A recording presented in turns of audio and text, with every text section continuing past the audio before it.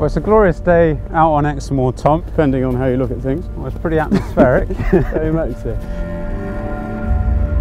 Why have we come out here on this freezing day? What are we up to? A couple of years ago, it became apparent that the game meat industry might be facing some supply and demand issues. Yeah. And this led to the establishment of the British Game Alliance,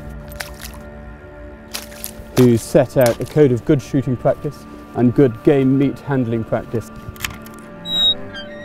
And we've come to one of the most forward-thinking shoots in the country. So we're going to see how it's done properly. Exactly that.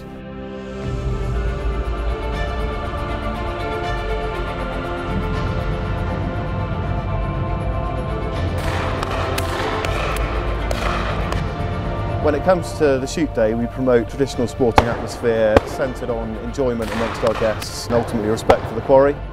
Principles are simple. Give the growing birds what they need in the very best environment possible. It's so important to have a decent picking up team, isn't it? It is, it's very true. We've got 10 to 12 pickers up today, each with 2 to 4 dogs of various sizes.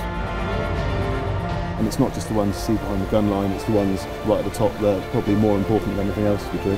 And the dogs just love it, don't they? Well, they do. So excited. They're really energetic and they love what they do, almost as much as their owners.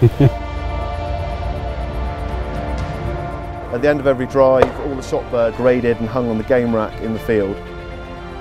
We have a chick-to-chiller traceability programme, which is why the simple tagging system is so vital.